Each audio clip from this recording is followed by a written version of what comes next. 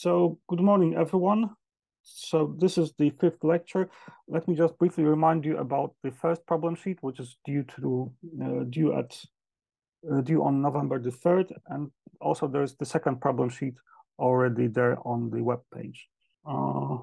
Maybe let's begin by a small introduction of what we have been doing recently.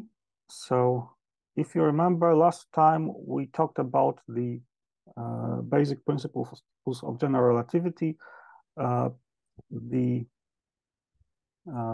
equivalence principle, the Mach's principle, and then also a little bit about non-Euclidean geometries, how they work, what they are, and how they can be useful in describing gravity, at least possibly. And during today's lecture, we will first talk about an important notion, a notion of manifolds. Manifolds are general mathematical objects which you can parameterize with coordinates, and they generalize the standard space-time and standard space Rn, the product of the real line by itself and times, to more complicated cases. And it's an extremely useful notion in differential geometry, and one I would like everybody to understand. After that, we'll talk a little bit more about coordinate transformations, and I will do a Blackboard lecture with your participation as well. And after the Blackboard lecture, the second part will be pseudo-Riemannian manifolds. So we will talk a little bit about the pseudo-Riemannian geometry on manifolds, how it works, and we'll not finish this topic because it's rather broad, but we'll at least begin. Okay, so let's begin with the notion of a manifold. Manifold is an extremely useful thing in differential geometry. It generalizes the notion of a surface. So if you recall, or a curve, if you recall, in standard geometry, surfaces and curves were very important things. And their main feature is that when you look at them closely in a small neighborhood, they pretty much can be uniquely parameterized by a set of numbers. One number, it's a curve; two numbers, it's a surface, and you can generalize it to any dimension. In standard geometry, we think of surfaces and curves as things that live in a bigger Euclidean space. But one of the main things of the theory of manifolds, one of the main goals, is to somehow free ourselves from this picture of a manifold being embedded in a bigger space. Rather, we want to think about manifolds as something that has a life of its own, independent of any other objects. So a manifold is a set that can be parameterized by n numbers, called coordinates near any point. The reason why we want to parameterize this object by n numbers is that in differential geometry, we would like to use the machinery of multivariate calculus, so taking partial derivatives, taking total derivatives, integrating over curves or over surfaces. We want to be able to use all this machinery on a manifold, which is not quite the same thing as Rn, so the set of tuples of numbers, where we know how to do calculus from our Calculus 101 course. But if we want to perform calculus on more complicated sets, we would like to be able to parameterize everything with numbers. We also want to be able to use the tensor algebra, so the notions of vectors, tensors, one-forms on a manifold. And again, as it will turn out, the notion of coordinate system will turn out to be extremely useful for that. I will try to explain this. Of course, the most important notion is the notion of a coordinate system. And here we have to think about local coordinate systems. Sometimes it happens that a manifold can be covered by a global coordinate system, but this is not usually the case. And we tend to think of coordinate systems as something that parameterizes only a part of our manifold. Instead of spelling out the full definition, mathematical definition, which would require a bit of more introduction to topology and other deeper branches of mathematics. I will more try to explain on pictures how the definition of manifold actually works, how exactly it is useful, what features of a manifold are the most important ones. Okay. So I like explaining things on pictures. Here's a picture. What you see here on the left-hand side is supposed to represent a manifold. It's a kind of two-surface, compact two-surface, meaning it's finite. It doesn't extend to infinity. We call it M, but this is not all we have here. We also have a set of so-called charts. So here we have M, which is supposed to be a topological space. Without going into details, this simply means that we have the notion of continuity and the notion of limit of a sequence given on M. So given a sequence, we know what its limit is, and we know what a continuous map is on this manifold. On top of that, we've got a set of so-called charts. Charts are basically a more abstract way to talk about coordinate systems. So a single chart is basically a subset of our manifold, a kind of patch here. I call this one U1, together with a map called phi1 into appropriate space R to the power of n. N is the dimension of our manifold. This map has an image, which you see as this gray ellipse over here, phi1 of U1. But we also have more patches and more charts. Phi2, the domains of each of these maps, so the patches from which the atlas is made, can and will in general overlap. You can see the overlap U1 with U2 over here, and it is mapped to this slightly brighter area in the top phi1 mapping and in the lower one. Phi is basically our coordinate system because it assigns to each point a point in Rn, so n numbers, and we make a couple of assumptions. So we call this thing an atlas of charts if all these patches from which are mapped on which we have defined coordinate systems, they all sum to our manifold. So the whole manifold is supposed to be covered with patches of this kind. There should be no point left missing. We also assume that each of these maps is one-to-one. This is an obvious requirement. We would prefer different points to have different coordinates. We don't want two different points to be assigned the same coordinates. That would be pretty bad. We assume that each of these maps is continuous. So it represents well the notion of continuity here, the notion of continuous functions, or the notion of limits of a sequence or of a function. So these are kind of straightforward requirements you can easily understand. With this setup, every point is covered by at least one coordinate system. But now there is something a bit more complicated. So as you noticed, there is a common region for two coordinate patches here, this U1 times U2. Let's take the image of this image under phi2. That's this slightly brighter pink area. Since phi2 is one-to-one, we can take the inverse of phi2. That will take us from this point, let's say, to somewhere here. And then we can apply the map phi1, which takes us back to the gray area, slightly brighter gray area in the image of phi1. Now this composition, phi2 to -1 times phi1, that's something that takes us from one part of Rn to another part of Rn.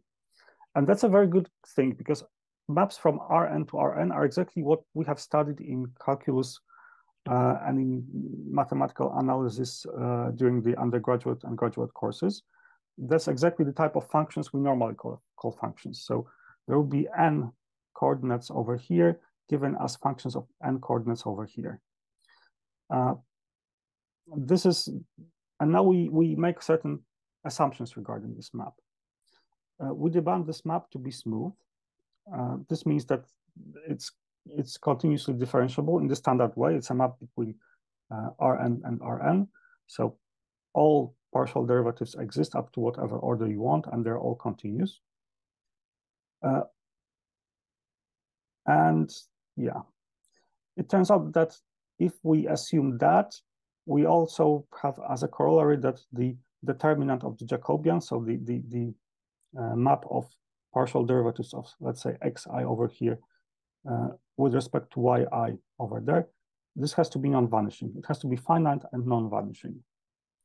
Why do we demand that?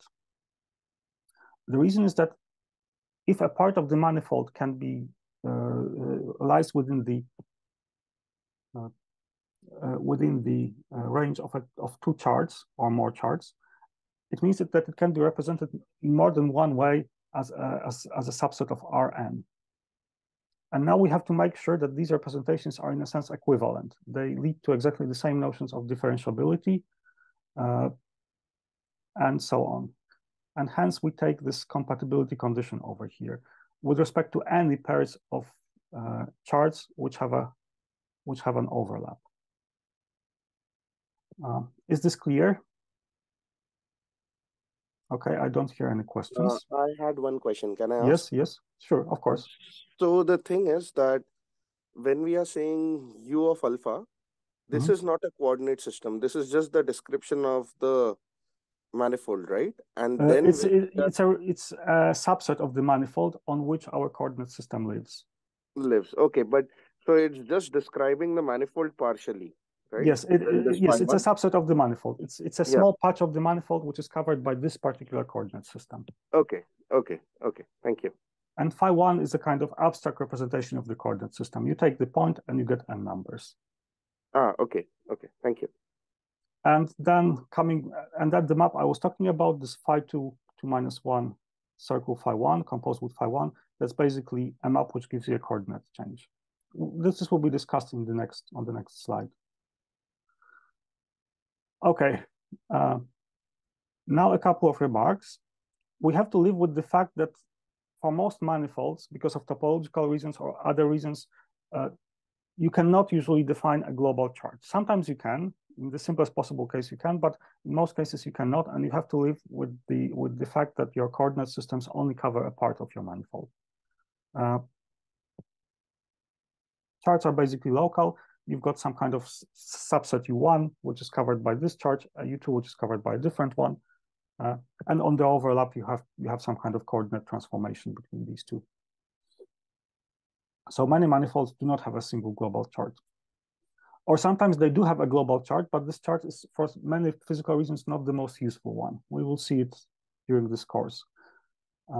It may happen that, so in general relativity, we very often adjust our coordinate system to some kind of particular physical problem, and the one which somehow simplifies the problem may fail to be global for some reason.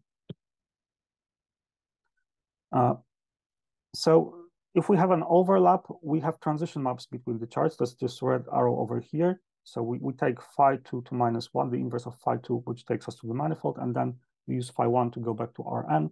And this defines a transition map from, if we call the coordinates on this Rn y1 to yn, and here you call them x1 to xn, then you get this type of transition between this set over here and this one over there.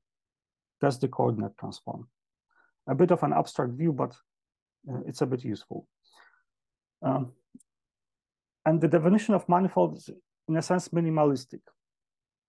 It's minimalistic in the sense that we assume that the whole manifold is covered by some kind of coordinate patches. However, you can always enlarge your atlas. The atlas should cover the whole of that, but you can always add new coordinate systems and new patches to your atlas, enlarge your atlas by picking new coordinate systems, specifying a new domain, and usually you specify the transition maps. We'll do it quite often in our course. And in fact, you have been doing this in your undergraduate physics course, but it wasn't given in these terms. In fact, mathematicians often called about the maximal atlas, which is an enormously big atlas containing all possible coordinate systems. But we will not do it. These 3 dots over here represent all other coordinate systems we have over here. There will be many more of them. Okay. Now, how do the coordinate system? Sorry? Yeah, I have a question Yes? about this. So the charts are this U, and the abstract representation of the coordinates are this phi. Right. So for each excuse chart, me. Strictly speaking, it's the pair which is a chart. It's both the domain U alpha and phi. Yeah, the question is like we can in this definition we can only assign one phi to each U. Yes. Okay. Okay. Strictly speaking, no. There is no problem with defining. No, it doesn't work this way. You can easily define a different phi for the same U. I would give it a different name. Okay. It's a question of terminology, but in principle, you can imagine taking another chart which has effectively exactly the same domain, but uses a different function phi. That's not a problem at all. Okay. What this is supposed to represent is that phi are functions. Functions needs domain on which they are defined. And here we explicitly say that this domain is a kind of subset of M. It doesn't have to be the whole M itself. Okay, thanks. Any more questions? If you are new to differential geometry, this may look very abstract, but you will see that the calculations are not really that difficult. Okay, so what are these coordinate systems good for? Let's begin with scalars. A scalar is basically a function, so an f which gives you a real number for each point on the manifold. Again, the manifold is an abstract surface. We don't know how to calculate, how to add points on the manifold, how to perform any algebraic calculations, but we've got our beautiful gadget, the coordinate systems, which transform parts of this manifold into tuples of points, and that's great. It means we will be able to describe everything as effectively functions of n coordinates. So we will represent our function of f by f composed with phi 1 to -1, which is basically a function defined on the range of coordinates over here in Rn, and gives us R. So we pick a point here, which is, we pick a tuple of numbers here. This tuple of numbers represents a point over here, and f assigns a number to these points. This way, we get our function as a function of points, of the coordinates. And of course, the whole point is that you can do it in many ways. If we have a different coordinate system, we will have a slightly different f. And since these are two different coordinate systems, the functional form of f of x1 to xn will be different than f of y1 over bar yn bar. But that should not surprise you. We are looking at the same function in two different coordinate systems.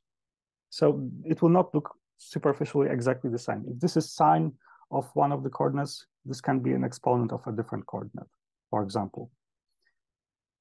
Strictly speaking, this is not f, but rather a representation of f composed with the appropriate chart, but it's common in differential geometry to write this function from a domain in Rn also as f. It stands for the f itself. F is again an abstract thing, but we represent it as a function of standard continuous variables. We have different representations which may look a little bit different, but that's okay. How do we pass from one representation to the other? Well, we have our coordinate transformation map, which gives us xl, the coordinates here, in terms of yl coordinates over there. So we can write that f of yk is the same as f of fxl over yk. So if we have our function f of x over here, it's very easy to define its representation over there by composing this with the transformation map. Okay. This is something you have been doing a lot in your undergraduate course of physics. You just may not recognize that. It's just written in a slightly strange notation. Okay, any questions to functions and scalars on manifolds? There is probably none. So now what about vectors? So when we are talking about manifolds and differential geometry, we always assume that vectors are defined at a particular point of our manifold. So we call them so-called tangent vectors. This means that we do not combine normally vectors from different vectors attached to different points. They live in differential geometry, they live in completely different vector spaces, and we do not have a simple way to combine them, to add them, to take a linear combination of them. You can imagine that at each point of this manifold, there is a separate space, there's a separate vector space of the dimension equal to the dimension of manifold called the tangent space. And you can do all vector operations within each of these spaces, but you cannot mix two different spaces, at least without some additional structure. In particular, we don't think of vectors as something that connects to distant points in general differential geometry. So the generalization of notion of vectors to manifolds is a bit different than the vectors you see in the standard affine space or Rn.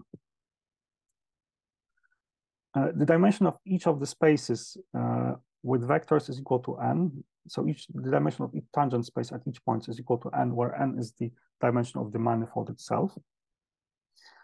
How should we?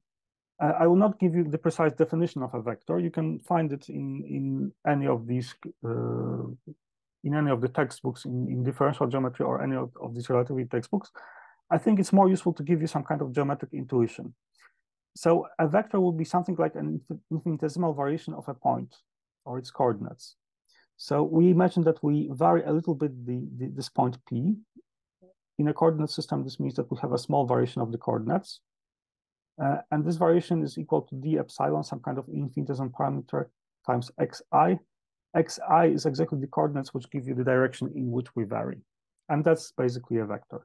So take this set of numbers multiplied by some kind of infinitesimal thing, and you will get a small variation of this point over here. A slightly better and slightly more mathematically precise intuition would be that tangent vectors are something like velocities. So imagine you've got a curve over here, being a parametrized curve with a parameter lambda. And simply at this point P, you take the derivative of xi, the position of of this point in some kind of coordinate system, and that's how you get the components xi of P of a vector. In fact, you can define vectors exactly as this type of tangent vectors to whatever curves might pass through this point P. So it's a bit like a local velocity at this point P. It defines a direction and it defines how quickly we're moving. So I have a doubt. Yes. This tangent vectors is a tangent spaces. Is it a collection of maps which correspond, which maps each point to another space or another coordinate system or R? What is that? X? What is XL? Is it a function or what is that? I'm not sure if I understand your question. I asked the vectors. Vectors are, is it a function? Is it a mapping from manifold to another space? That's the question. At the moment, we're talking about vectors at one particular point, and then we'll move to the notion of vector fields, which is an assignment of a vector to every point. So at the moment, we focus on vectors defined at one particular point, but then we will talk about vector fields, which are vectors defined at one vector defined at each particular point.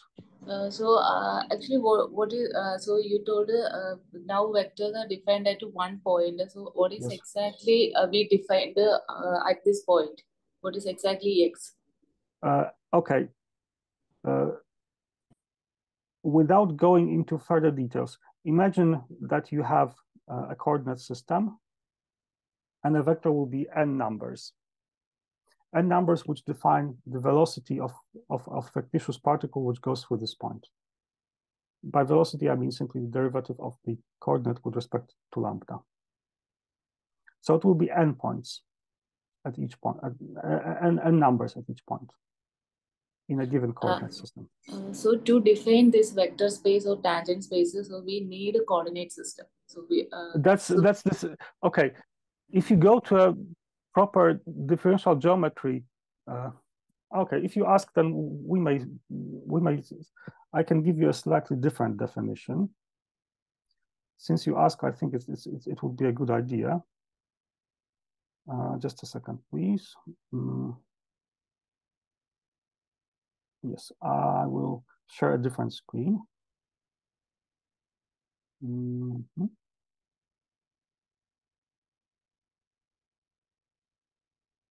Okay, so there is, can you see the blackboard? Can you see? Yes, yes, yes. So there's a different way to look at vectors. So what are vectors?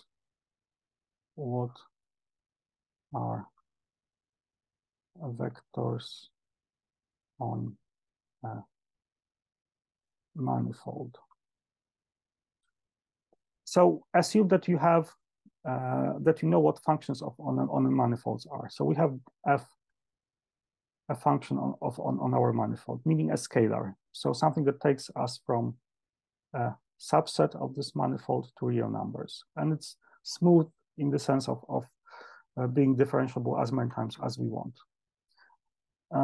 And one possible way to define a vector is that it is a vector at P is something that takes your function and produces a real number out of this, satisfying the following property. If you have two functions,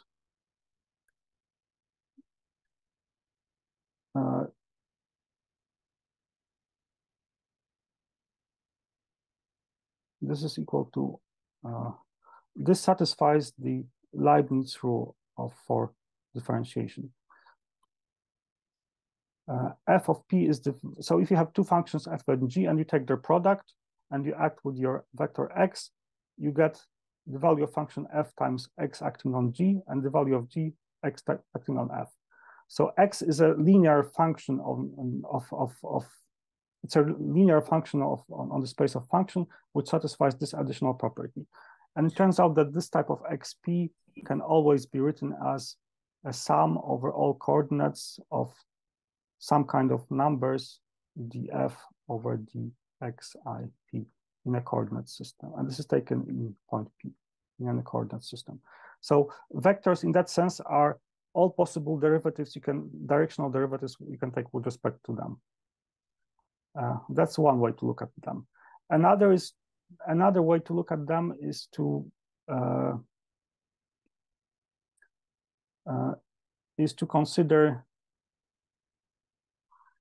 all possible curves through a given point P and identify curves which have the same velocity in the sense that dx1 L over d lambda is equal to dx2I over d lambda at P. It turns out that you can define addition and taking, you can define the standard vector operations like adding two vectors or taking combination on this type of classes of curves. It's a bit more complicated, but in the end, in both cases, it turns out that there is an n-dimensional space at each point of this manifold, either made of operators which differentiate functions or made of classes of curves. And that's the more standard definition of a tangent vector. I prefer a simpler one. A tangent vector in a coordinate system is just n numbers which have certain properties, and we'll talk about these properties in a second. Was it clear? So I have another doubt is so the x is a x takes a function. This function is a mapping from a manifold to a real space.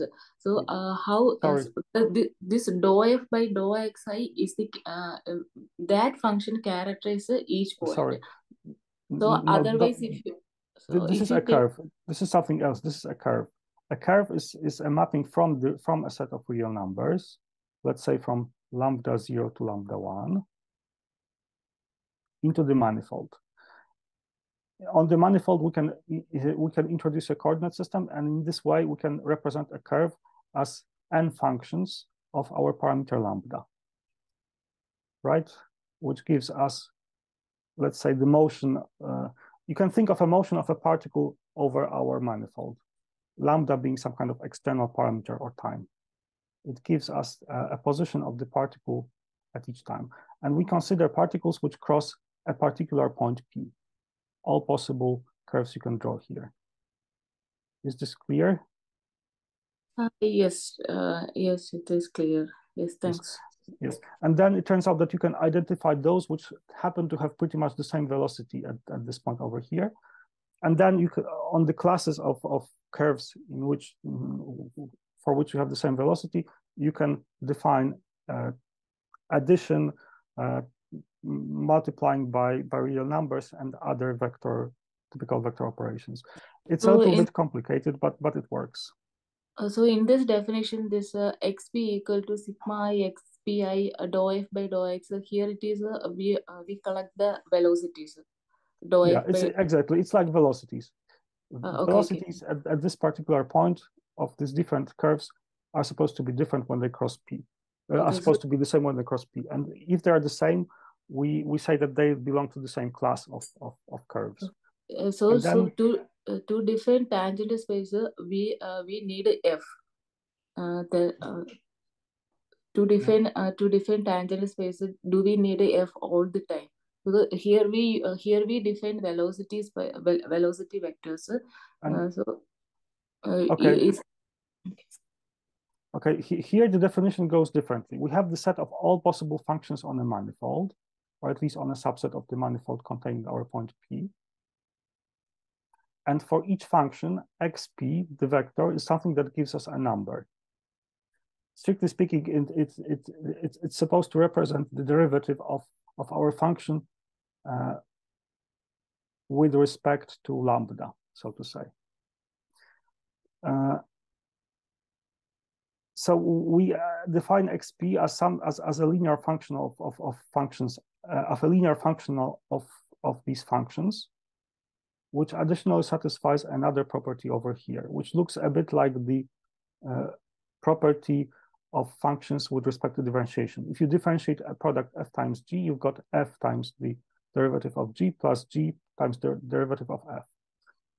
Now it turns out, but this is a difficult theorem, that any kind of functional or any kind of function which takes function and gives you real numbers of this kind has to have this form. It's given by n numbers multiplying the derivative.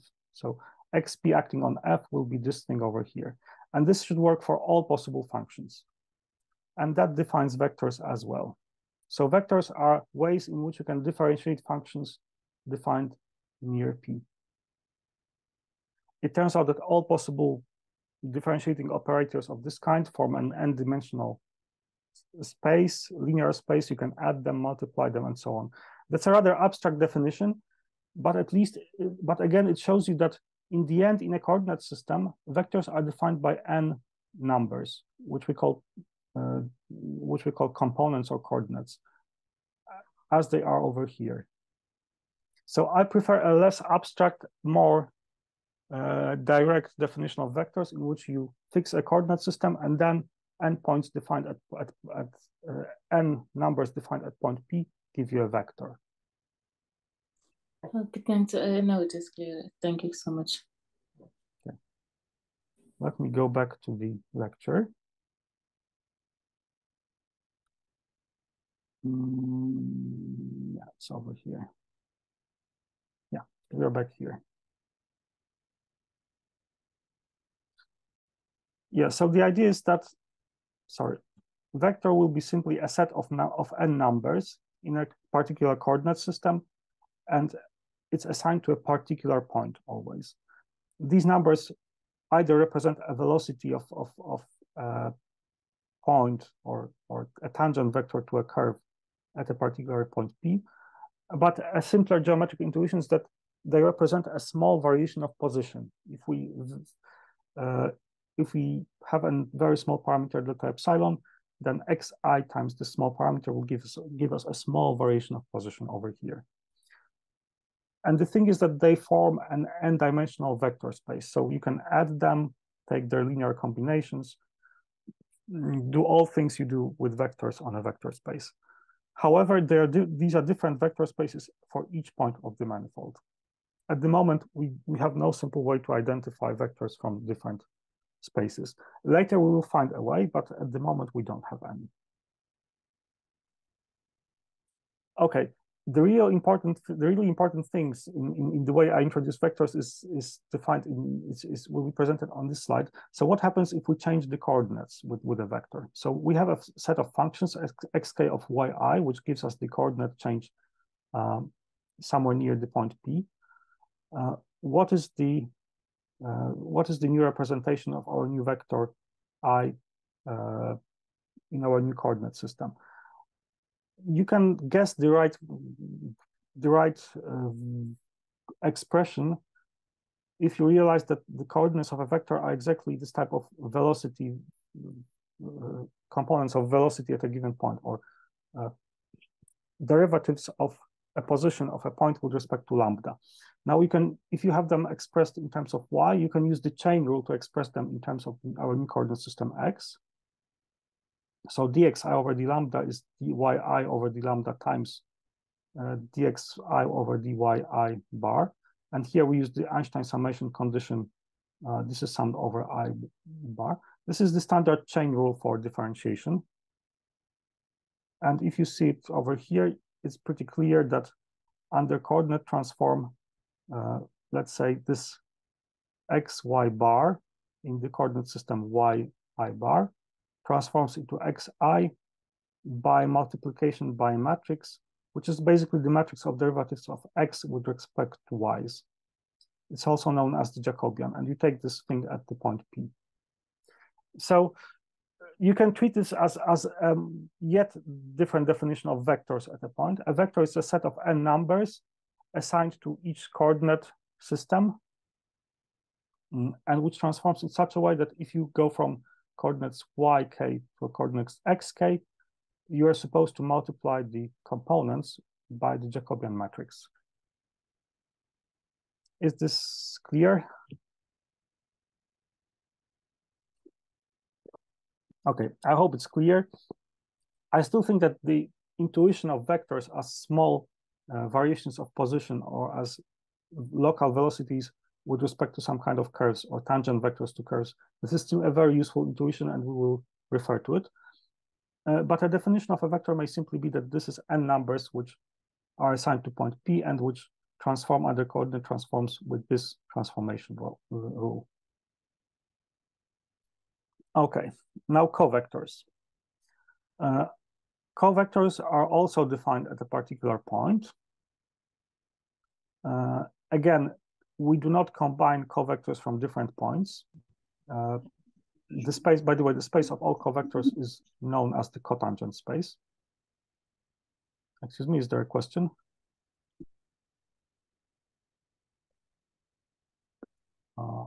No, probably not. The dimension of each cotangent space, which is usually denoted by T star Pm, is also n. Covectors, if you remember, are supposed to represent the gradients of functions, and I try to draw a gradient of function here. So the shade of red is supposed to represent the value of function, and yeah, it shows you that it grows in this direction and decreases in that one. So geometric intuition, again, it's not a definition, it's more of an intuition of a gradient of one form is that this is as a kind of infinitesimal variation of a function. If we change our position by a small delta xi, the value of the function will change by omega I delta xi. where omega I is basically the standard gradient, the matrix of partial derivatives in the coordinate system we were working on at this particular point P. Again, a full definition of a covector requires a coordinate transform law for covectors. So again, imagine that we are passing from coordinates xi with a bar to coordinates xi without a bar, and we're given the function of xk with respect to xy bar. We know that omega I bar at the point P is equal to this thing here. Let this be a gradient of a function f. Again, we can calculate the derivative of this function f with respect to each of the x. So these components of gradient are the derivatives with respect to the coordinates yi bar, but we can easily pass to xi, again, by using the chain rule. So we take df over dy bar times dy bar over dxi at the point P. And this, again, suggests the following transformation rule. If we have our covector as omega I bar lower index, we pass this transforms into omega I equal to omega I bar, and here we are using the inverse of this Jacobian, so the derivatives of y's with respect to x, and it is well known that the Jacobian, this matrix of derivatives times this matrix of derivatives at a given point should give you delta, or the unit matrix. So this is the inverse of the Jacobian we talked about before. Yeah, so covector transforms with the inverse matrix, so to say, of derivatives. Any questions? I had one question. Can I ask? Yes, of course.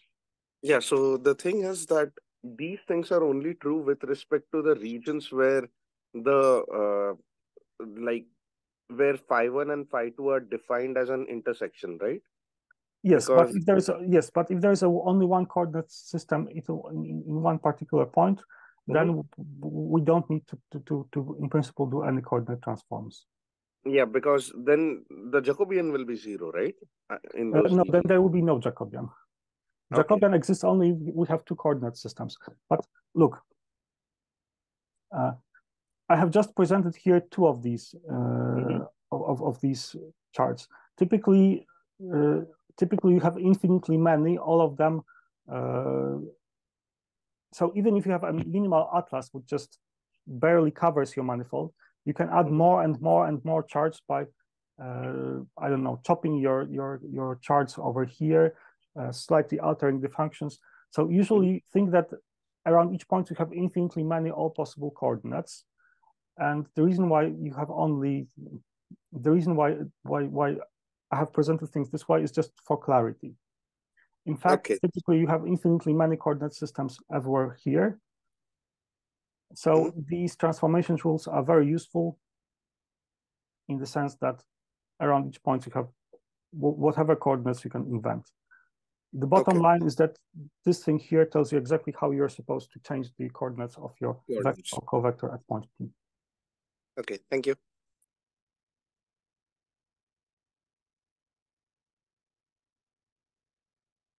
Okay, so after covectors, we go to tensors, obviously.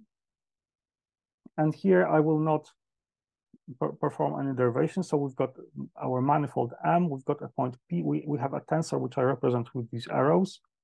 And this is a very convenient representation of tensor with two lower indices, but I will later tell you why. Now, the coordinate transform for a tensor of this kind is in fact rather simple. All you need to do is simply to multiply. So we then start with, in a coordinate system, yi bar, and we go to coordinate system xi without a bar, and our new representation ij tkl blah blah blah at the point P will be the previous one, I bar, j bar, and so on. And here you multiply each index by either Jacobian or the inverse Jacobian, depending on whether the index is an upper or lower one. So you use the Jacobian dx over dyi for each upper index, and use the inverse one for each lower index. So the formula may look complicated, but it's really easy to figure out. Just take every index. If it's an upper one, then you multiply it by dxi over dyi, or whatever letter you use here. And for each lower letter, you use this one. And anything that transforms in this way will be called a tensor. Any more questions? Okay. Obviously, this transformation rule is consistent with the previous one in the sense that a tensor with just one upper index, which is a vector, transforms like a vector. A tensor with just one lower index, which is a covector, transforms like a covector. And the scalar does not have any indices, so it doesn't transform at all. The value remains the same at the given point P. However, if you want to express everything as a function of coordinates, there will be a change simply because you describe the argument using different coordinates. Okay, a couple of remarks. So usually we don't work with vectors at a point, but rather with fields. You have a tensor, you have tensors assigned to each point of the manifold, or at least each point of a region of a manifold. And in that case, what you get from this is described not by a single set of numbers, but rather by a set of functions depending on your coordinate xm. When you perform a coordinate change, you first of all have to deal with the indices, multiply them by appropriate Jacobian or inverse Jacobian. But on top of that, it's also good to express everything as a function of your new coordinates, which means that the argument will also have to be changed here as well.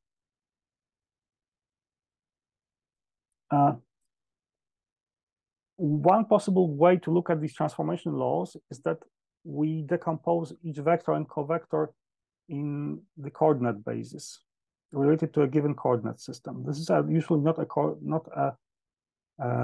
orthonormal basis. So when you have a coordinate system, every vector xp can be written as components xpi times ei, where this ei is a particular vector defined by our coordinate system. It's basically the 1, 0, 0, 0, 0 at our coordinate system. And these basis vectors we will denote it by ei, but sometimes people denote it by them also by del I or even d over dxi at the point P. The reason is again that we can think of vectors as something that differentiates functions, and in that case, it acts on functions by differentiating them at P and multiplying by these xi's. So each coordinate system defines a basis of each tangent space at every point. And the same goes for each cotangent space. The components we have defined are components when you decompose the vector or covector at every point using the basis ai, also written as dxi. This is the 0, 1, 0, 0, and or 0, 0, 0, 1, 0 basis in our coordinate system. This is not necessary. In fact, instead of using these ei's or d over dxi's, you can use a different basis at each point.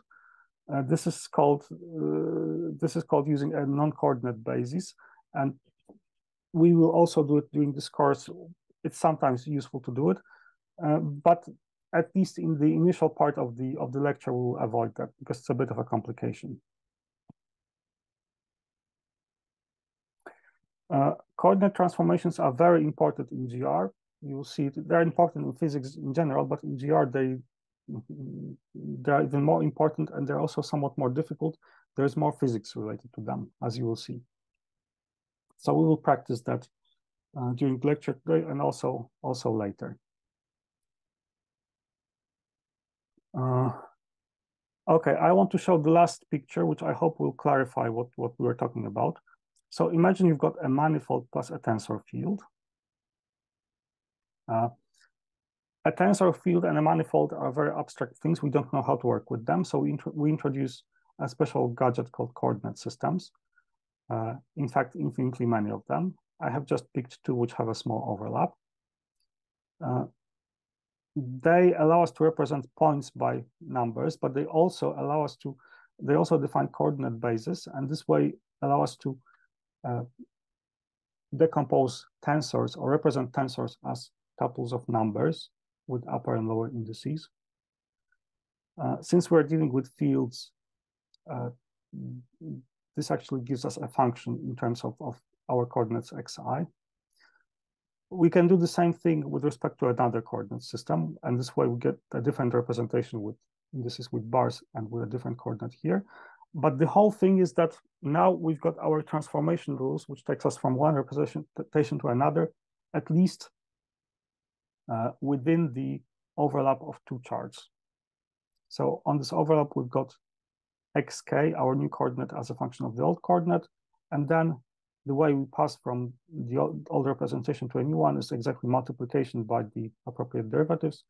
Plus, it's, if we're dealing with fields, it's good to change the yk coordinate to xk coordinates over here. And instead of an abstract tensor on an abstract manifold, we've got numbers defined on subsets of Rn, so something we can work with.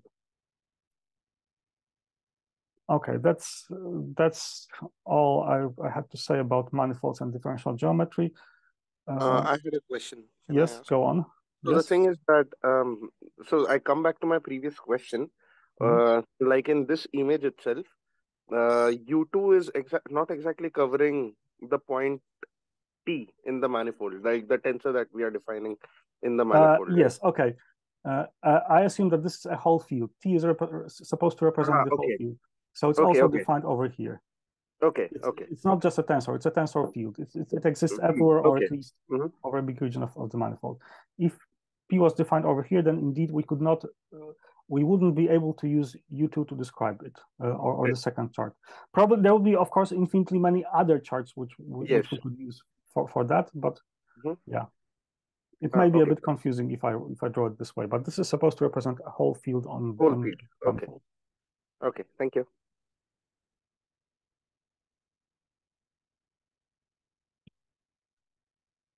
Okay, if there are no questions, then now we will we'll go back to the Blackboard. Let me share this sketchbook. Yeah. So let's go to the Blackboard.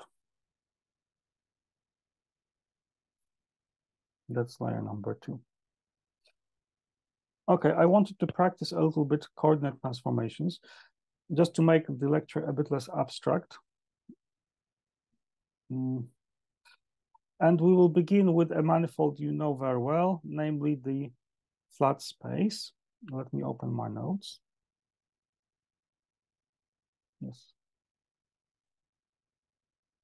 Yes, so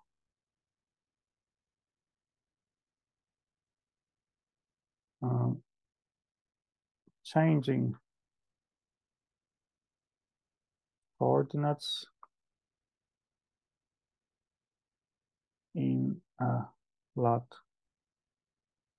space. And by flat space, I mean either Rn, so the standard space of tuples of function, or the Minkowski space we were talking about. The space of special relativity, the one in which we have the metric with a 1 minus and a number of pluses. Later, I will tell you exactly in what sense they're flat, but they're in a sense simple. And moreover, they're obviously covered, they can be covered with a single coordinate chart. This is obvious in case of Rn, because, well, you can just take the identity map, which gives you the component and ith component as your ith coordinate, and that will be it. In case of Minkowski space, we've got coordinate system constructed from inertial frames, which are also global and give us it's a 4-dimensional manifold. Let's write a 4 here. And we also defined inertial frames which give us coordinate systems. Okay, so let's begin with the space R²,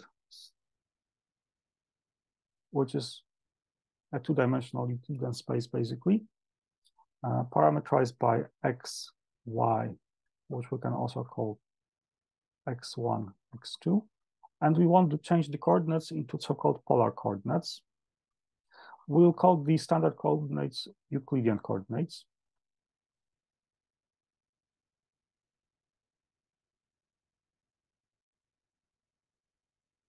And what we want to do is to define so-called polar coordinates.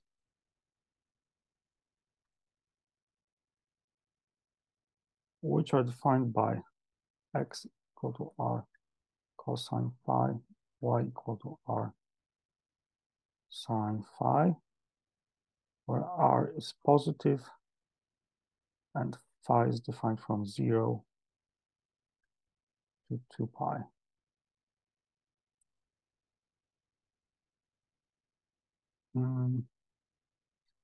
So this way we have expressed the old coordinates as a function of new ones, but there's also the inverse map, which is pretty obvious. X squared y squared equal to that, and phi will be equal to arc cosine x over square root of x squared plus y squared. Yeah.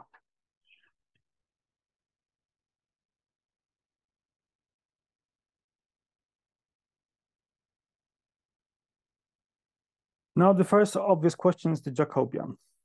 If you call these new coordinates r phi as our I1 bar, Y2 bar, we ask about the Jacobian.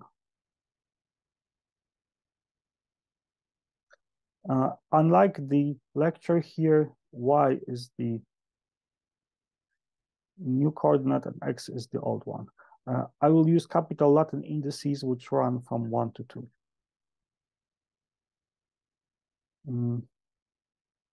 Okay, it's already 58, so maybe we'll do the calculations themselves after the break. Yeah, so yeah, let's have a 10-minute break right now. Okay, hello everyone. It's already 10 past, it's already 9 past 10. So we can begin our second part of lecture. I will share the blackboard. Here it is.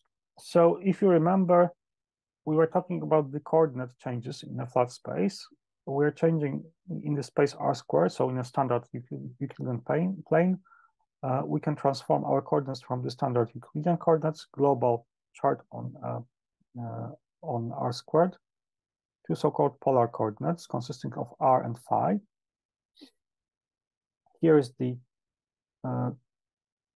this is the transformation one way from R and phi to xy, and this is the transformation in the other direction. Now the question is, what is the Jacobian here? So let's try to calculate the Jacobian. In order to calculate the Jacobian, we need all possible derivatives of r and phi, our new coordinates with respect to x and y. So let's calculate them. The r over the x, that's fairly easy. That's 2x over 2 square root x squared plus y squared, which is x over the square root of x squared plus y squared. And the derivative with respect to the other component, well, by analogy, this is simply y over square root of x squared plus r squared. We can also write it as y over r, and this would be x over r. And then the second thing is the derivative of the arc cos function.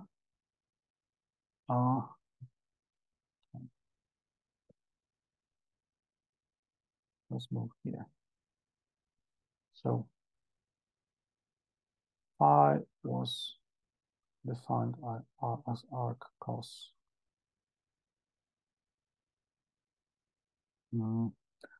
x over x squared plus y squared. And we need d phi over dx and d phi over dy.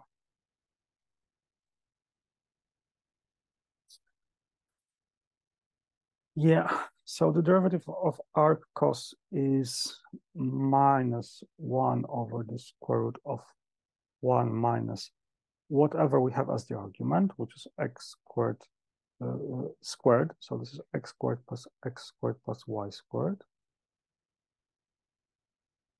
And this is multiplied by the derivative of what we have here. That's 1 over the square root of x squared plus y squared.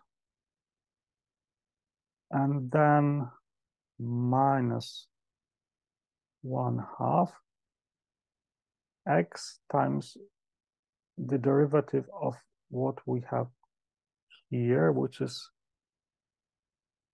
this thing to the power of 3/2 times here we got 2x as the derivative of what we had in the bracket.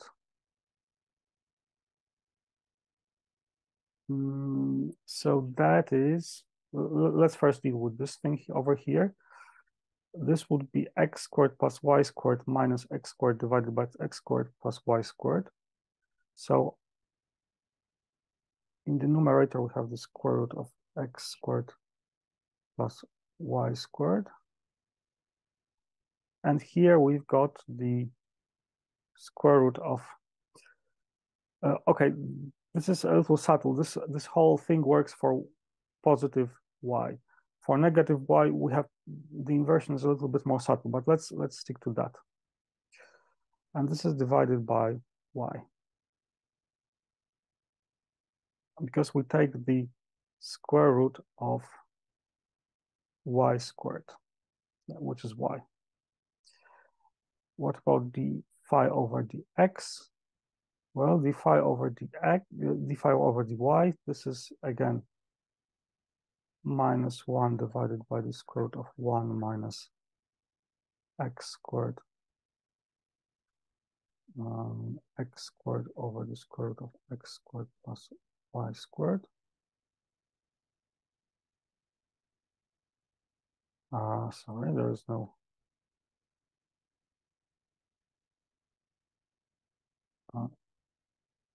Yeah. I have to deal with that. And here you just have x squared plus y squared. And we complete the square root. And now differentiating with respect to y. We have minus 1/2. X remains in the numerator. In the denominator, we'll have x squared plus y squared to the power of 3/2. And here we've got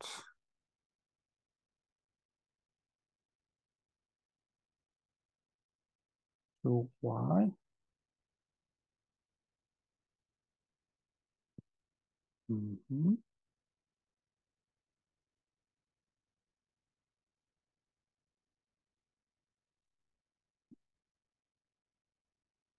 Which is minus square root of x squared plus y squared over y multiplying minus xy over the square root of x squared plus y squared.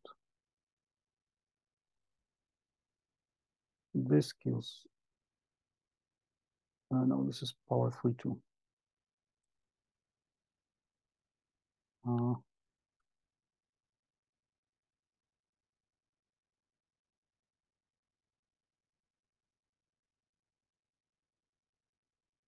And if you simplify that,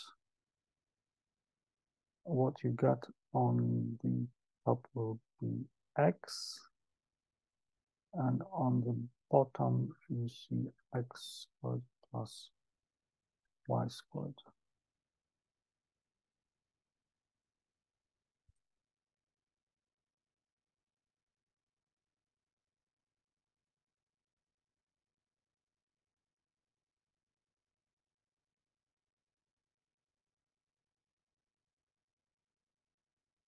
Oh, we haven't finished that one. Here you got y squared over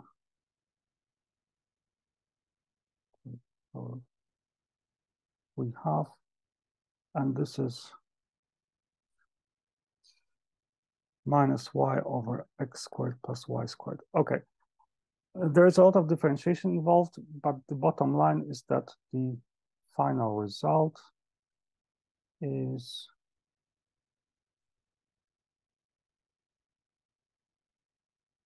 dy over dxb. Well, this is going to be, just to remind you, the r over dx, the r over dy, the r d phi over dx, d phi over dy. This matrix is x divided by square root of x squared plus y squared, y divided by the square root of x squared plus y squared, minus y divided by the x squared plus y squared, x divided by x squared plus y squared. It's useful to also express all of that in terms of r and phi. And in that case, what you get is cosine phi, sine phi. Recall that x is r cosine phi and y is r sine phi, and this is basically r.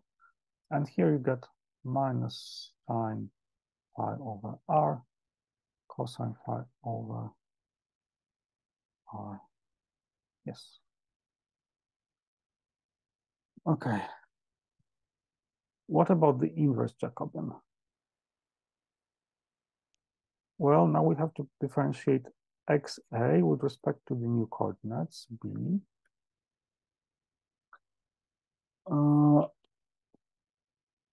And that's a little simpler, in fact. So just to remind you, x is r cosine phi. So this transformation is somewhat simpler in this direction. So this will be dx over dr, dx over d phi, dy over dr, dy over d phi. So here we get cosine phi minus r sine phi. This is sine phi, and this is r cosine phi. Again, this is in a natural way a function of the y bar coordinates, which is r and phi, but there is no problem with expressing it also in terms of x and y, and in fact it makes a lot of sense. So what we get is x over the square root of x squared plus y squared. So cosine phi is x over r. This will be y over r. This will be y. And here we got minus r sine phi, which is minus y, and here we got just x. Good. You can check yourselves that these guys are in fact inverse of each other. So dxa over dyb times dyb dxc, this is delta ac. If you multiply this matrix by that one, you get 1. Okay, now where is this a good transformation? In which point is it a good transformation in the sense of a good coordinate transform? Well, we have to check where the determinant of this Jacobian is non-zero and well-defined. So let's look at this guy over here. The determinant of that is r cosine squared phi plus r sine squared phi, which is r. Which means that everything is okay if r is positive. On the other hand, if r is equal to 0, so at the very origin, this determinant vanishes, and this determinant is infinite, which means that the coordinate transform from the Euclidean to the polar coordinates pretty much works everywhere but except the origin, the 0 point. You cannot cure that. This coordinate system, strictly speaking, doesn't work at the origin. It's pathological there.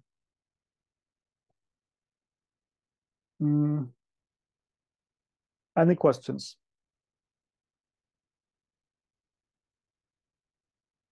Okay, if not, then let's go to the next problem. So, transformation of the metric tensor. Transforming the metric tensor.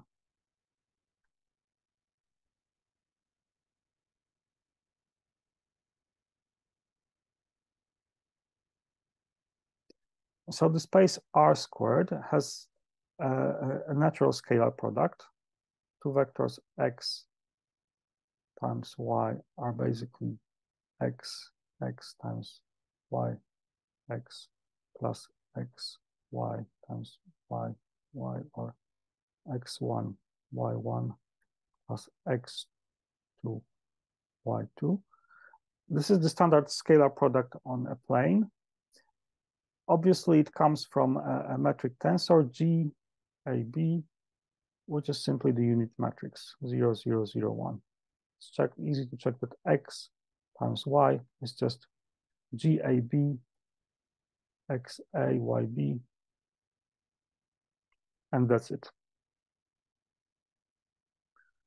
Now, what's the expression for G in the polar coordinates?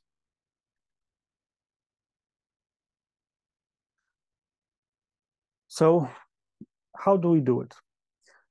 We can use explicitly the transformation law for tensors we have used before.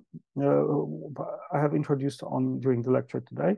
So GAB is the old GAB in the Cartesian coordinates. This is the polar. This is Cartesian. In the Cartesian coordinates, metric has always this type of simplified form. And then what we need is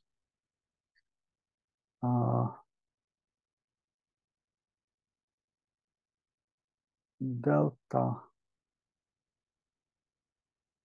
XA, delta Y A bar, delta XB, delta Y B bar. Since these indices are lower, we need something with an upper index, unbarred upper index here. This is XA. On the other hand, an upper index in the denominator is basically the lower index. That's how you can remember this transformation formula. Okay. And the simplest way to work with that is to write this in a matrix form. So this is equivalent to taking G.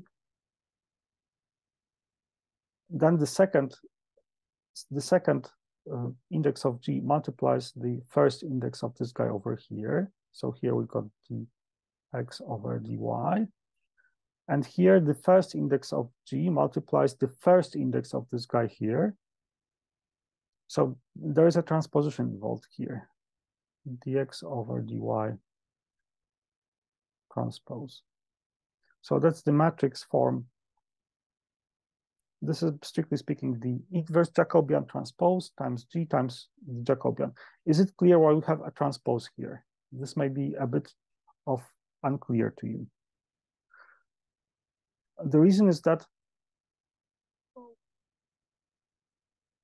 in the way we have expressed these Jacobians as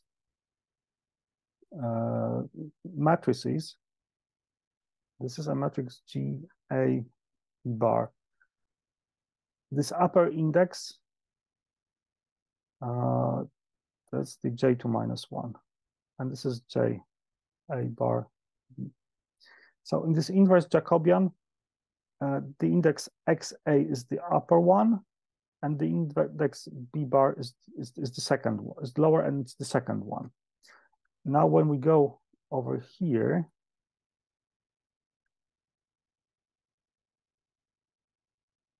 this is the inverse. Yeah.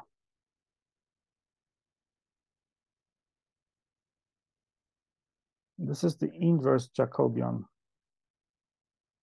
B bar. This is the inverse Jacobian A bar. So in order to change this into a product of matrices, we need the second index of each matrix to be multiplied with the first of the next one. But here it's the other way around. The first index of this is multiplied by the first index of that one. But we can change this by transposing this matrix over here. And now everything works fine. So if we do it, what we get is cosine phi sine phi minus r sine phi cosine phi. Then we've got a unit matrix which multiplies this one and gives us just the standard matrix. Minus r sine phi sine phi r cosine phi. And the result is cosine squared plus sine squared, this is 1, minus r sine cosine plus r sine cosine, which is 0. Here we've got minus r sine cosine.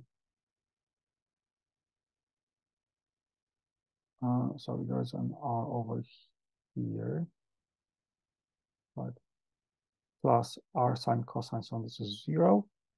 And here we've got r squared sine squared plus r squared cosine squared phi. So this is 1, 0, 0 r squared. Okay, so the resulting matrix is diagonal, but it's not as trivial as it used to be. It's 1, 0, 0 r squared. That's the metric tensor in new coordinates. Any questions to this?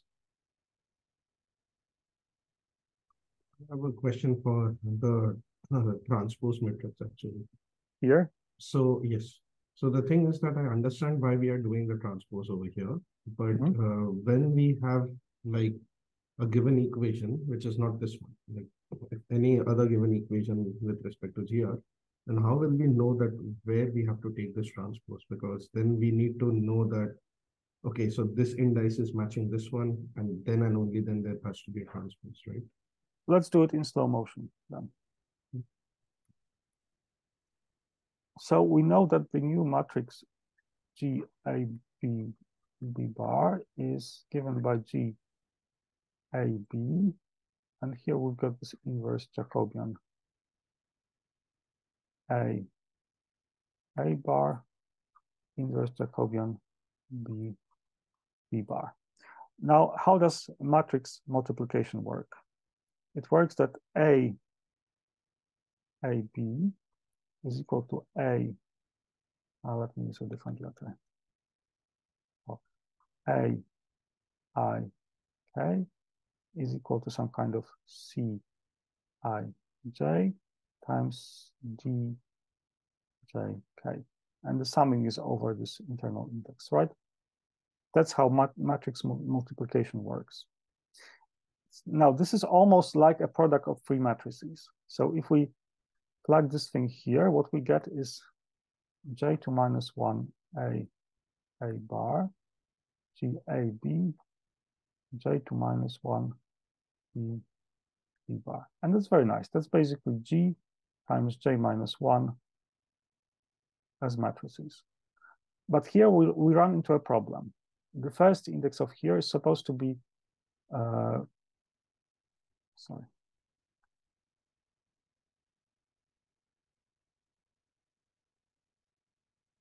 So the first index here is supposed to be contracted with the first index here.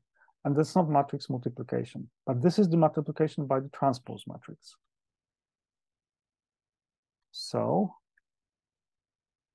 we can also write it as, no, I wanted a different one. I wanted that one. I wanted that.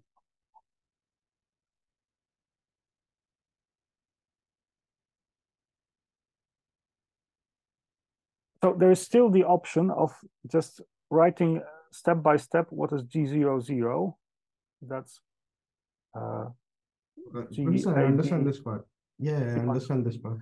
But there is a clever trick of expressing this as a matrix product. Now this doesn't work, but if you write it in this way,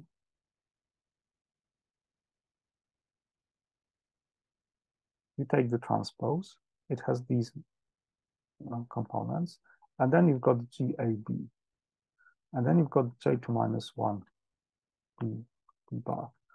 Then you are multiplying the second index of this guy with the first one of that one, and you're multiplying the second index of this guy with the first one of this one, and that's precisely multiplication of three matrices by each other. This one by that one by that one. So it's a bit of a computational trick which you have to know. That's J2 minus 1 transpose times G times J2 minus 1. It's a useful trick for tensors which have two indices. You can very often write these transformation laws as this type of multiplications. On the other hand, if we had a tensor of valence AB with one index being upper, the other being lower, then the new tensor is basically the Jacobian A bar A times TA B bar Jacobian minus 1 B bar, which is just a J J2 minus 1. So for tensors with one index up and one index down, there is no need for any kind of transposition tricks. But if the indices are both down or if the indices are both up, the transformation law, that's a bit harder. You have to write the transformation law appropriately. So here you have G, J A bar A, J B bar B. And then you can write it as J A bar A T A B. And here you have to transpose this guy. And now this is the product of this matrix, meaning the second index multiplies the first index here. The second index multiplies the first index here. So you can write this as J T J transpose. So the issue arises whenever you want to recast this type of tensorial transformation laws as matrix multiplication. You have to be a bit careful with that. You want your multiplication to, you want to recast your transformation law in the following way. You've got one 2x2 object. The second index is supposed to be contracted with the first object of another index, and then the second object here would sorry, this is supposed to be, this is supposed to be B, yeah. And then the second index of this object needs to be saturated with the first index of that object. For this type of mixed tensor, this is automatic. For this tensor or this tensor, it's not automatic. You have to do a clever transposition of one of the Jacobians, and then you get your transformation law as a matrix product. But this is a computational trick. You can always revert back to the formula and just consider it component by component, and then it should also work. Was this clear? Yes, it was clear. So actually, my question was more on a general side, but I got one more question from this explanation. I'll ask that one first. So the thing is that when so over here you did the transposition for the matrix, which is like not the one which you did over here, right? Like in GAB, A bar, B bar. The transposition was done for the inverse matrix before. But in this case of TAB or TA bar B bar, we are doing it after. Yes. So is this because of the position of the indices? Yes. The thing is that, yes, exactly. You have to figure it out for yourself. You've got this formula over here, and you want to write it as a product of matrices. So something two-dimensional times another two-dimensional things times another two-dimensional thing. But you want this always the second index of what is on the left to be contracted with the first index of the next one. Only in this way you can represent everything as a matrix multiplication. And for this trick to work, you have no other choice but to transpose the second matrix here and to transpose the first matrix here. Go and check yourself that that's the way it works. By the way, in a second, I will show you a yet different way to transform the metric, which is in many cases even simpler than this one. But this is useful as well. So for 2 by 2, so for indices of valence 2, 0, 1, 1, or 0, 2, it's very often useful to write the coordinate transform as a matrix multiplication, and it sometimes gives the simplest answer. But in many cases, there's a yet simpler way to perform the transformation, and it's so important that I wanted to show you. And even simpler method for the metric. It's also important in the sense that the notation I will introduce in a second is very common in relativity and differential geometry. So we have written that the metric in Cartesian coordinates is 1, 0, 0, 1. But this is very often written in a very different way, which at first looks quite strange. So we write something called the line element, which is nothing else but the matrix GAB times small variations of our coordinates, dxa, dxb. This is supposed to represent differentials of or infinitesimal variations of x. And this is basically dx0 squared plus dx1 squared. And since we called x0 x and x1 y, this is the x squared plus dy squared. And the way to think about it is that the square of very small square of distance is supposed to be dx squared plus dy squared. Something like this looks very much like the Pythagoras theorem.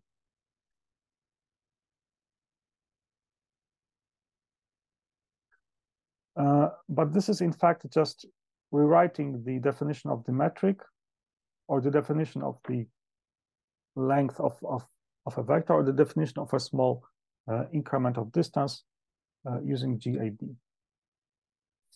This is sometimes called the line element. And now we would like to see what this line element looks like in our new coordinates.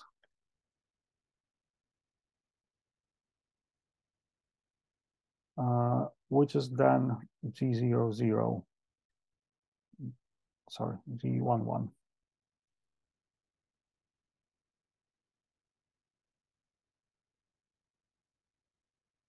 This is supposed to be A and B, which is dy1 squared plus, we've got two terms of the type G12, dy1, dy2. So here we consider dy1, dy2 as the same thing as dy2, dy1.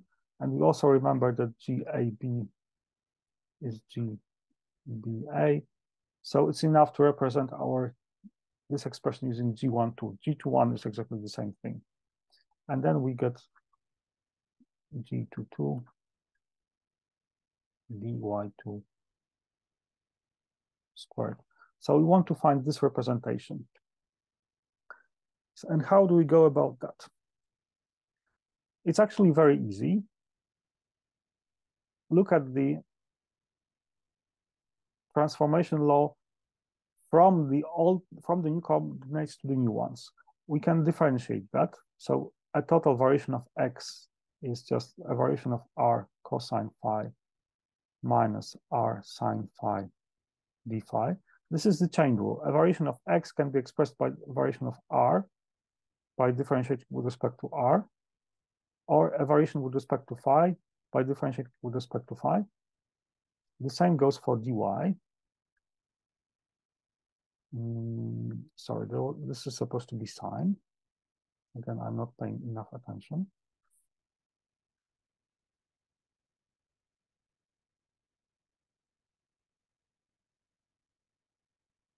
Plus r cosine phi d phi. Okay.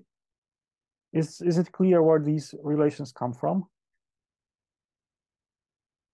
They come from differentiating of this thing here and taking the total derivative of x with respect to all coordinates. You've got the increments of r and phi. And then you just plug it here.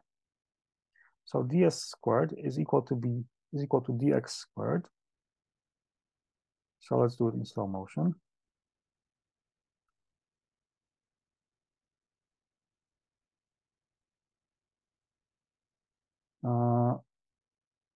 Plus the same for the r.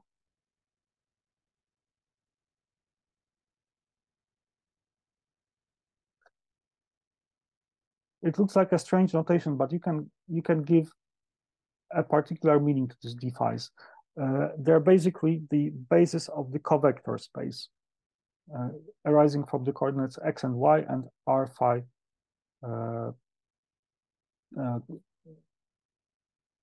And d phi is basically the gradient or a small differential of phi. Dr is a small differential of r as a function on the manifold. Okay, now let's try to do the algebraic operations here. We are left with dr squared cosine squared phi minus 2r cosine phi sine phi dr d phi plus r squared sine squared phi d phi squared plus the same from the other one plus a mixed term dr d phi plus r squared cosine squared phi d phi squared. Okay, now it looks very nice. It's easy to see what happens when you add together these two expressions. So this will produce a dr squared because of the cosine squared sine squared. These two terms will cancel out because it's the same term with a different sign, and this will give us r squared d phi squared. And that's the metric in our new coordinates in the sense of the line element. And this is much faster than any other method I know. In fact, by far the fastest method you see. So you write your ds squared, which is just the metric GAP multiplied by these strange things. Strictly speaking, this is something called the symmetrized tensorial product, but you don't need to know it. You can still think that this is an expression for a very small increment of distance squared in terms of small increments of coordinates. And from these increments, we pass to the increments of coordinates r and phi just by performing this type of by using this type of total differential expression. Is this method clear or is it very strange and alien? This is clear, but I just wanted to ask one thing with respect to the previous method. Okay, let's go back to the previous one.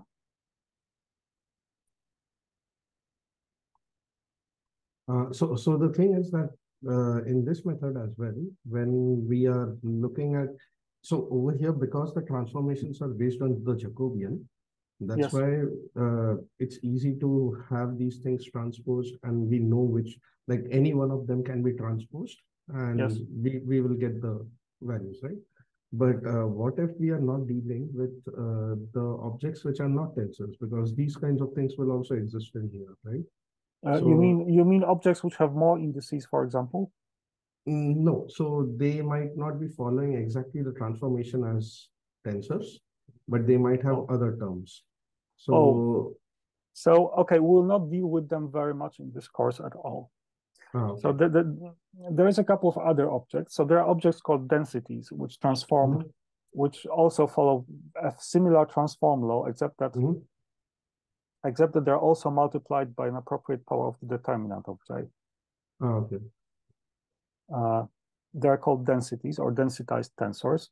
We'll not deal with them in this course, but they exist. And on top of that, we will talk with a special object called connection or connection coefficients, which have a yet different transformation rule. The answer is that in that case, you probably have to go component by component. So there's always the pedestrian way. Let's do it. I think this type of transformations are very important, so it's better to spend a bit more time on them, even if it looks a little boring. So we could have always tried to solve this problem in the following way. G11, that's basically GAB dxa over dy1 dxb over d1, which is G11 dx1 over dy1 bar dx1 over dy1 bar plus G1, 2, and this is twice okay, let's do it in an even more pedestrian way. Then we have G1, 2 dx1 over d1 bar dx2 over dy1 bar plus G21 dx2 over dy1 bar dx1 over dy1 bar plus G22 dx2 over dy1 bar dx2 over dy1 bar. So here we have explicitly we have abandoned the Einstein's convention and wrote the summation explicitly, and you can see that it's 4 terms and it's already quite ugly. We've got expressions for each of these derivatives. Moreover, we know that these mixed terms are always equal, and in fact they're equal to 0 in our case because G12 and G21 are equal to 0. So we are in fact left with dx1 over dy1 bar squared plus dx2 over dy1 bar squared. Now we have to go back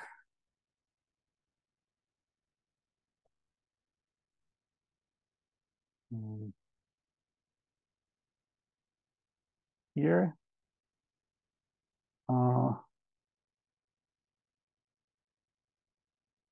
This is cosine square,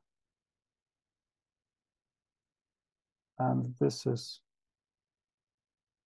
sine. So this is cosine and this is sine. So dx1 over 1 bar over y1 is cosine, and dx2 over y1 is sine. So this is sine and cosine basically. And when we go here, we realize that this is then cosine square phi plus sine square phi, which is equal to 1. And you can perform the same for 2 more components. And it should give you 0. And G22 should give you r squared. The problem is that when you go to higher dimensions, this becomes a little bit ugly. And any kind of simplification of calculations, which makes it much, or any kind of reframing of these calculations, which makes it less error prone, would be good. And writing these transformation laws as matrix products is a way to simplify your life, basically. Instead of performing all this summation, you just write J2 minus 1, J2 minus 1 with a transposition, I think, on the left. Matrix multiplication is something you should by now know very well, so this should work a little better. Also, because you can do it in 2 steps. You do your first multiplication and then your second multiplication, instead of working with a huge expression. If you work in dimension 4, there's in principle 16 terms of this kind, which is kind of ugly to work with. So this is a little better. However, I still think that in real life calculations, the method with differentials, this one usually leads to the result in the fastest possible way. Was this clear? Yeah, this was clear, because this method, when we are working with high dimensions and maybe if we are having some terms in GAB, which is not unity, at that time it might get a bit ugly, right? This one? Yeah. Yes, it might. Although in practice, if it does, then all other methods are ugly as well. And I don't know, then you're either very patient and do your calculations with somebody else, or you use appropriate computer-assisted algebra, which is supposed to confirm your calculations. Okay, thank you. Okay.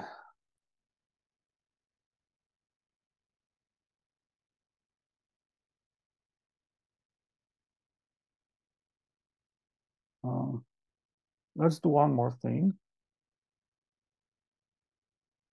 Transforming a function. This is trivial, but it's important. So we have a function f of xy equal to x squared plus y squared. It depends on both coordinates in this way. We switch to r phi. What is going to look like? Well, f of r phi is going to be r cosine phi. Of course, I have chosen a function which will have a nice representation on the other coordinate system, that's just r squared. And you see that the representation is very different. This one depends on both coordinates, x and y, or x1, y1. This one here only on the first one. So transforming a function, the value of a function at a point does not transform, but since we transform the arguments, the functional form changes as well. Okay. The transforming coordinate system is so important that we will do another example. This is called Rindler's accelerating frame. Let me just write what it looks like. Rindler's accelerating coordinates.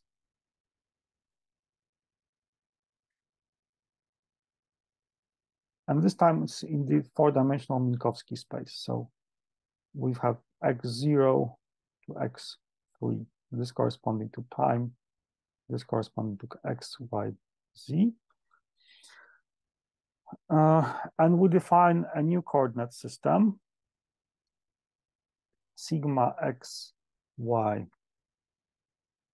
a.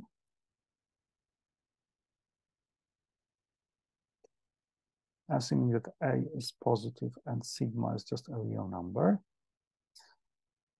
And the definition is the following. We don't touch the x and y coordinates. In practice, we only change the 0 and 3, or the t and z, and we change them in the following way. The t is related to the to the new coordinates by a hyperbolic sine sigma, z is equal to a hyperbolic cosine sigma. Okay, this is an important coordinate system, and we will probably talk about it during the next lecture. At the moment, let's just do the transformation of the metric. The metric is minus dt squared plus dx squared plus dy squared plus dz squared, or according to our new notation. Let's calculate the differentials. This is the simplest method again. A hyperbolic cosine sigma d sigma. It looks like a hyperbolic counterpart of polar coordinates, and that's in a sense true. There's a big analogy with the previous example when you think of that. And now let's calculate minus dt squared plus dz squared. What is that? That's the a squared sine h squared sigma plus 2 sine h sigma cos sigma a d sigma. Sorry, this has to go with a minus a squared cos squared sigma d sigma squared plus here we have the a squared with a plus with the cos squared sigma plus 2 and a mixed term. And we already see there will be a simplification of the mixed term. Very nice. And then we've got a squared hyperbolic sine squared sigma d sigma squared. Okay, we need to add these two things together. So we get cosine squared sigma minus sine cos sigma squared minus hyperbolic sine sigma squared. This will give us 1. Here we have the same thing, but with a different sign. So this will give us -1, and there will be no mixed terms. So let's go to the next slide. Minus dt squared plus dz squared is equal to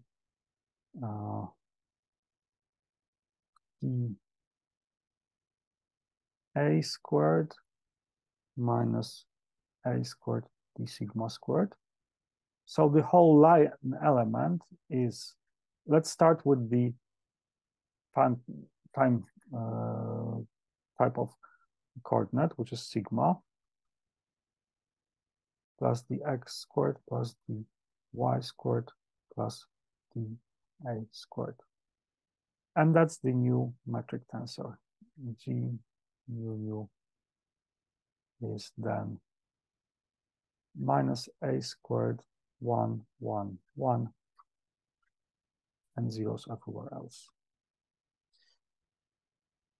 Okay, we'll talk more about these coordinates and how they work in the next lecture. I think they're very interesting, so yeah. I will stop sharing screens. Do you have any questions? Okay, I don't hear any questions. So in this case, let's meet in a week. Again, I remind you about the deadline for the first problem sheet coming in a few days. And well, see you next week.